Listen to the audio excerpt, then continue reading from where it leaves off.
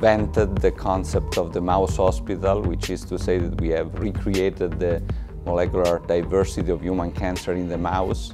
The beauty of all this is that we can study new treatments, we can study immune therapies, so we can test targeted therapies, smart drugs and immune therapies at once for the benefit of the patients.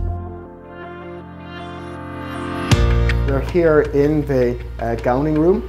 The mouse hospital is a barrier facility. It's a very clean space where mice are protected from outside pathogens.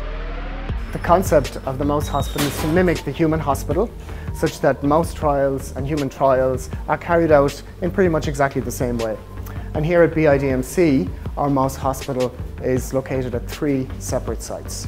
We house tens of thousands of mice here in rooms that are just like this. And essentially they represent the mouse ward of our mouse hospital. We use specialized cages, specialized equipment to ensure that all of the experiments are properly controlled.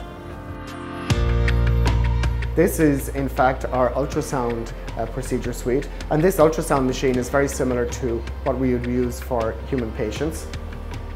Apart from the fact that we have a special little platform where we anesthetize the mouse, this also helps to keep them warm. And then using our ultrasound probe, we're able to image the tumour and internal organs. We have a number of other procedure rooms that we use for minor surgeries, to collect tumour biopsies, for the collection of blood, for blood analysis, and also rooms where we carry out mouse autopsies. Many of the trials that the mice are enrolled on here are mimicking human clinical trials, and so they're enrolled in what we call co-clinical trials, whereby the mice get the same treatments, the same therapies as what the human patients get. And in the same way, the mice are imaged and followed the same way as human patients are imaged. As is the case for human patients that are imaged with MRI, we're also able to image mice with MRI using mouse dedicated MRI equipment like the one behind me here.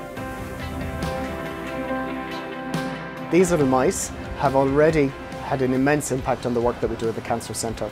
Indeed, they played a critical role in the development of a cure for acute promyelocytic leukemia, and in this age of ultra-precision medicine, they will play an even more important role in facilitating cures of the future.